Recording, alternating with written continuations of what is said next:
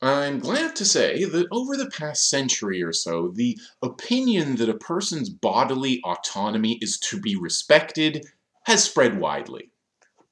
It was, what, 60 years ago? You could slap your secretary on the ass and she was supposed to pretend to like it? Well, I'm sure that still happens, especially with vulnerable people like migrant workers, but it's frowned upon and illegal, and the woman actually has a chance of winning the lawsuit now. And hey, we're all about spanking it had to be said, but only if it's consensual. So I like that trend. Hope it continues. I just wish it was more common to believe in consent for more things. Nowadays, we consider it absolutely unacceptable to blame short skirts or getting drunk or going out after dark for getting raped. The rape victim didn't consent to sex or even being touched or catcalled. Consent is the line between sex and rape. Without consent, even touching is a violation, and not only in an intimate setting. Some people who fall over don't want you to touch them either. Kids don't necessarily want to be picked up. Again, all this is easier to understand for people nowadays because more of us have an understanding that our bodies belong exclusively to ourselves. We are the sovereign dictators over our meat sacks.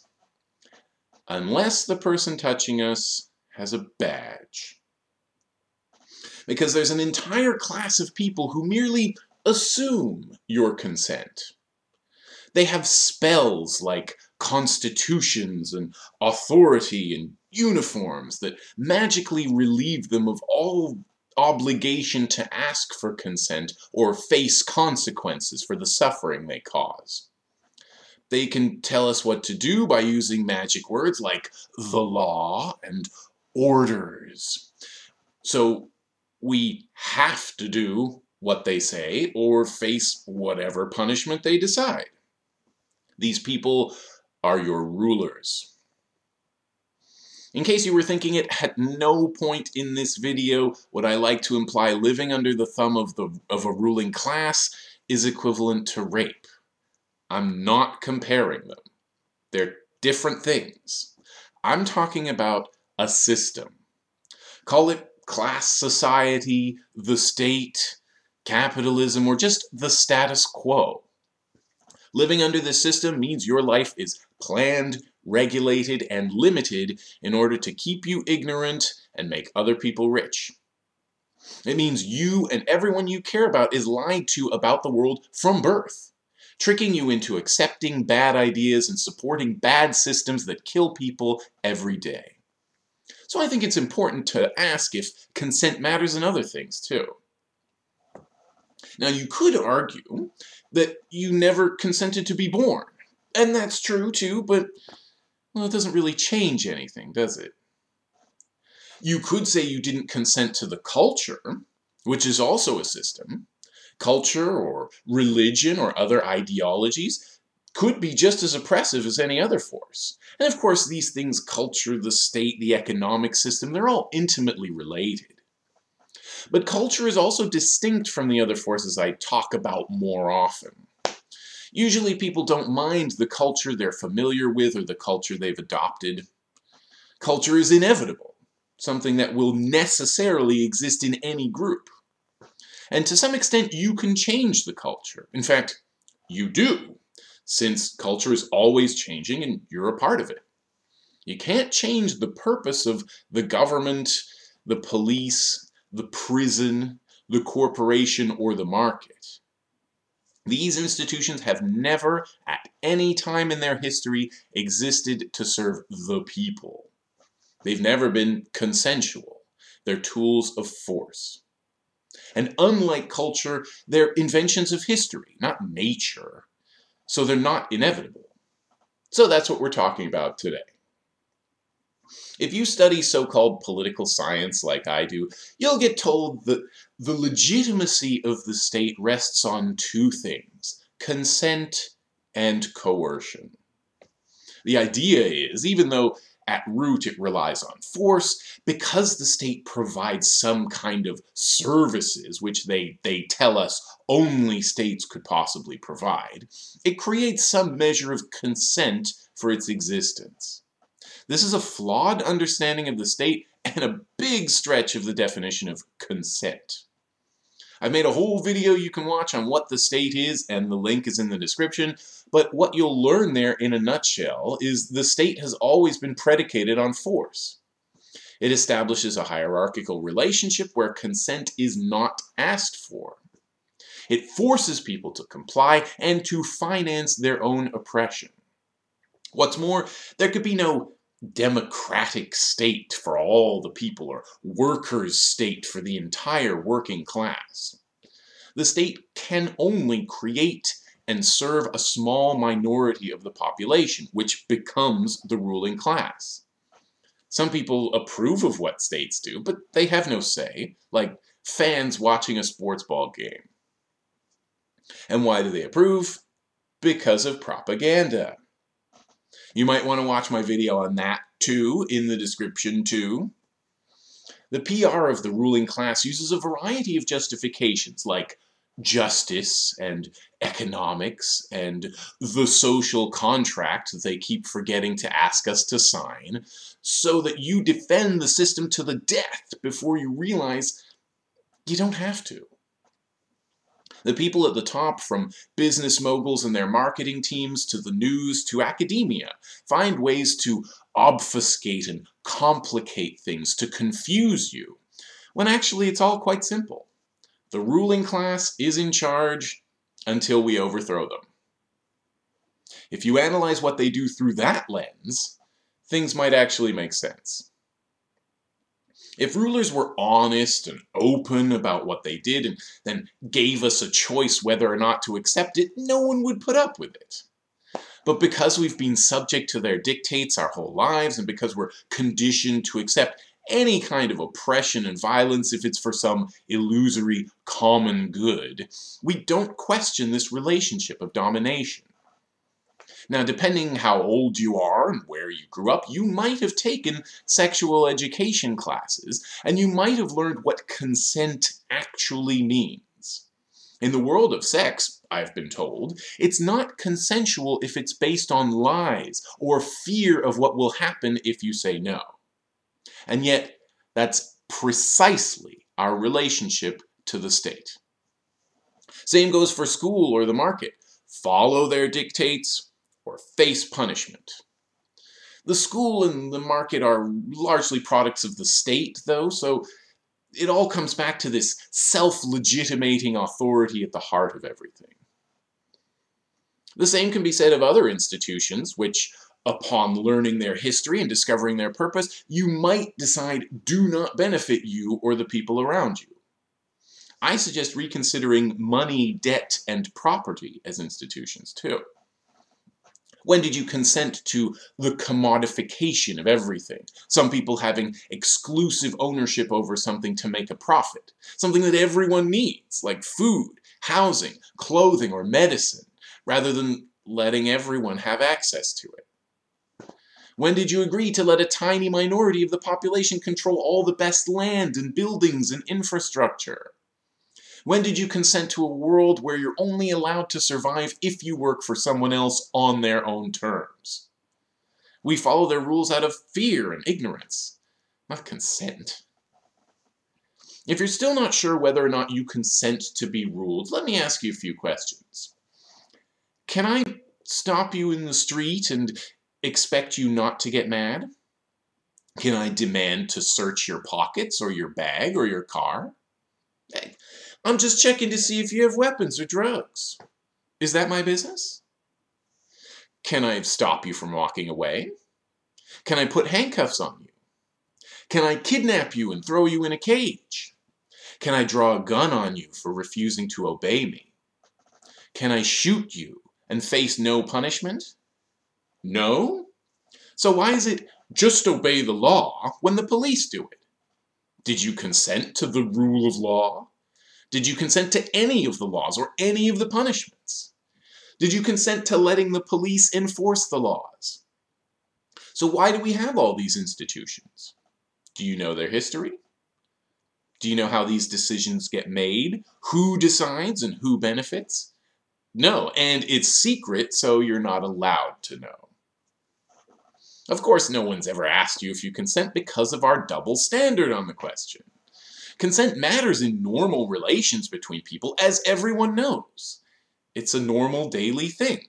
No office worker or cashier is stopping you in the street, calling their friends to subdue you and dragging you away in handcuffs. I mean, they might, conceivably, if you were hurting people.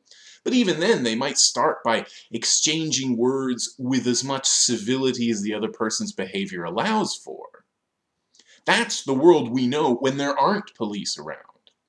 But the police and other agents of the state have unlimited power over your body because of the law or the Constitution. Some people brought up under capitalism say we have actually consented to all this just by living here. Or we consent to the entire system because we use the roads it produces or something like that. So if we do one thing, we consent to everything. Or wage labor is voluntary because we have some measure of choice where we work.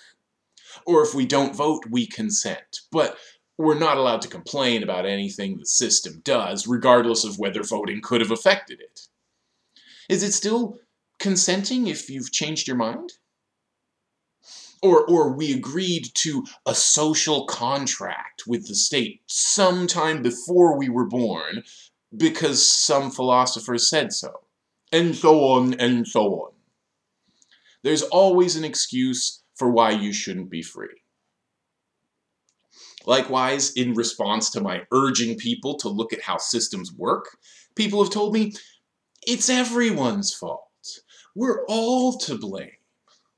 Either for doing what we can to survive under this system or for failing to stop it. No, that's the system excusing itself. The propaganda coming through your mouth. It's the same as blaming someone for existing. The system causes all these problems for all of us, and we have to live with them. The way they've set things up, it's almost impossible not to contribute somehow to the problem. Any consumption nowadays could be bad for the environment or bad for the workers. It's almost impossible to avoid helping the rich get richer because that's what most jobs do. It's not impossible to resist, but it's really hard on your own. You can build alternatives to jobs and money, but it takes cooperation. I think responsibility and blame are integral to our understanding of consent. After all, someone's keeping this system going. Even though no one consents to these systems because we've never been asked, some people are more responsible for them than others. For example, if you vote, you could say you're supporting the system, underscoring its legitimacy. But voting could be just out of protest or necessity, and we've been told voting is how to change things, and while that's pretty much just another lie, most voters don't actually think of it that way. Plus, in some places, you get fined if you don't vote. So voters are only slightly to blame.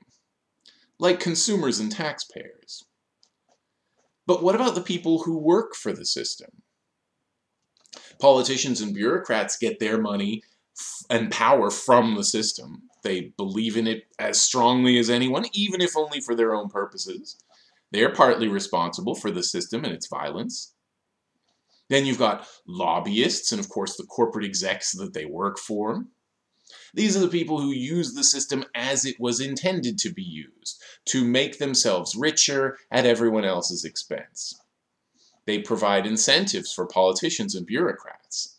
They, too, are integral to this system. I would argue police and soldiers are the most to blame for the system, followed by teachers and the media. Sorry if that offends you. They may not have consented to be ruled by the system, but they have consented to enforce it. Likewise, security guards, who are kind of an extension of the police's power, just without the same authority. I don't necessarily judge any of these people as individuals. In fact, I'm sympathetic.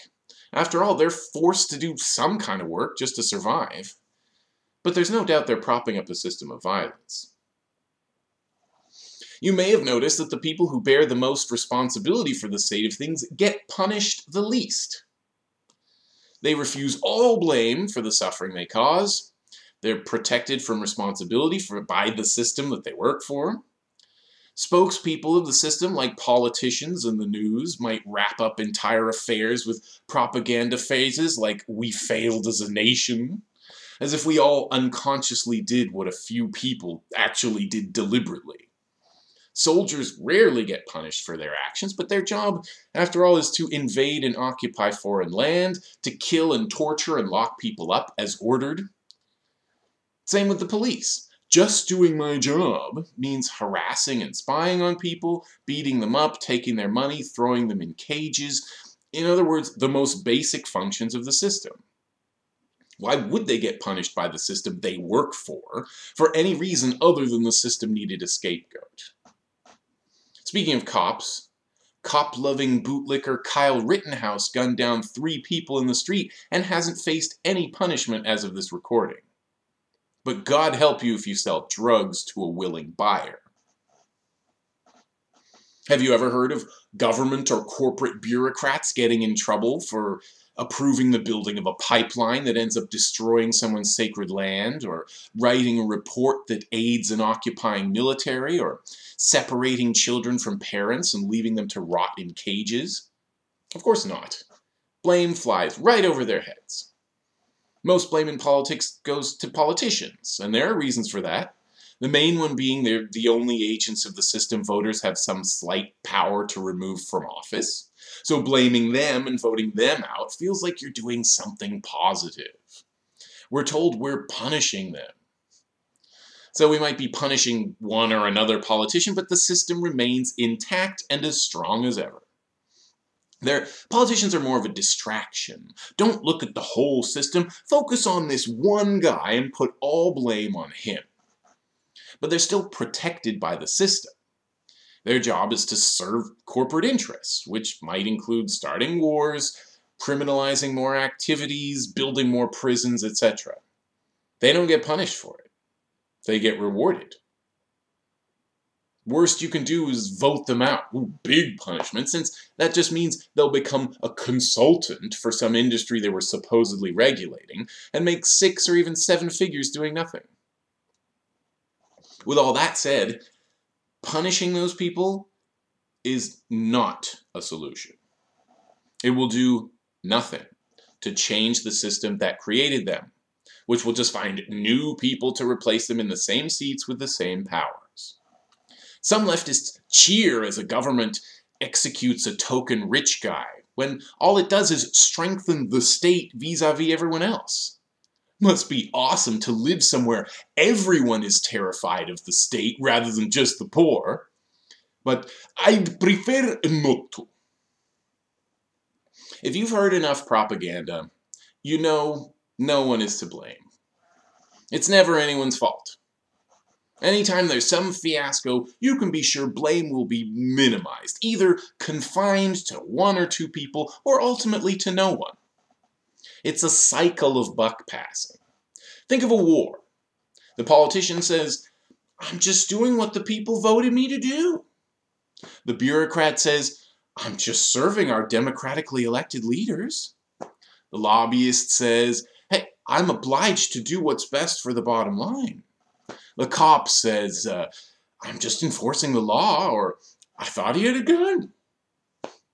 The soldier says, "Hey, I'm just fighting for the guys next to me," or "I need college money."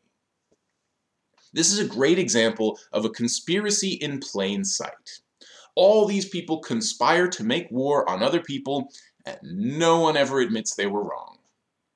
Now, if you conspired to, say, rob a bank of $20,000, you'll probably go to jail.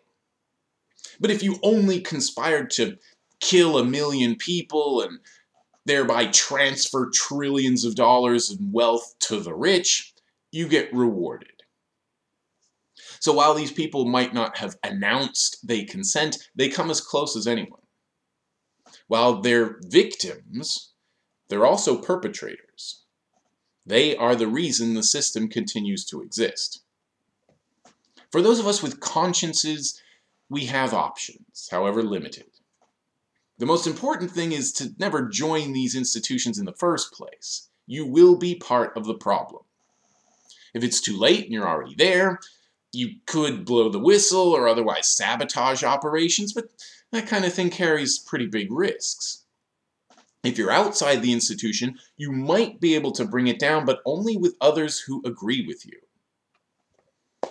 The opposite of consent is dissent, like disagreeing and protesting. But dissent tends to only strengthen a fake democracy, as the people in power can say things like, "See, you have freedom of speech, and things could be much worse." Look how politicians get ridiculed every night on these comedy news programs like the Colbert Report. Dissent doesn't stop them. The way to stop oppressive systems is to disobey. One person disobeying isn't enough. It might inspire other people, but on its own, it just means you'll get fired or go to jail. But when enough people refuse to follow orders, the system is revealed as pure coercion and violence. I think consent should be the founding principle of society, and to an extent it is. Civil society is about peaceful, egalitarian, voluntary interaction among its members. We lived this way for most of our history. I see no reason why, just because now we have cities and iPads and airplanes, we couldn't possibly build a society based on consent. If people are violating others' consent, we stop them. If social institutions are not based on consent, we get rid of them and start something better. Then they would actually be legitimate. Otherwise, they're just force. Thanks.